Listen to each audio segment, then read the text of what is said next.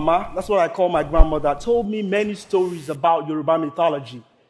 You see, the Yorubas are an ethnic group from the southwestern part of Nigeria. And I was always fascinated by these stories. I was always intrigued. You see, African art is not just what you buy at Harlem Market in New York. Every artist has a name, and every artist has a story. This is my story. See, Mama had tattoos on her arms and her legs. See, as a child, I thought she was born with them. They were beautiful black line and detailed symbols. And then she told me that they were actually symbols from the Yoruba mythology. You see, as a young child, I saw art everywhere. I remember the house we lived in Ilorin, in Stadium Road. We had marble floors, and I would look at the marble floors and I would see all sorts of patterns and designs in it. And I thought everybody could see them.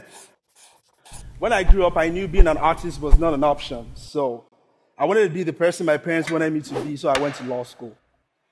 And this was what my notebooks looked like in law school.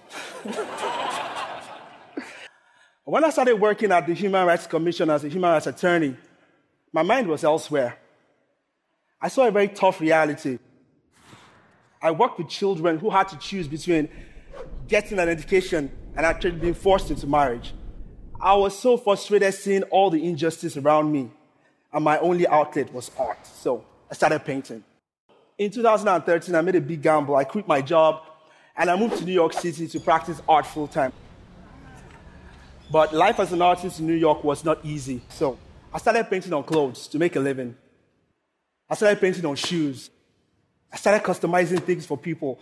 And then soon I realized the power, because people were so proud to wear their stories. So I started painting on everything. As a child, I saw art on the marble floors. I saw art on walls. But now I see art on people's faces and people's bodies. Now I look at all the people I paint and I think to myself, what would it look like if we all walked around like gods and goddesses from Yoruba mythology? And boom, that is how the sacred art of the Ori was born.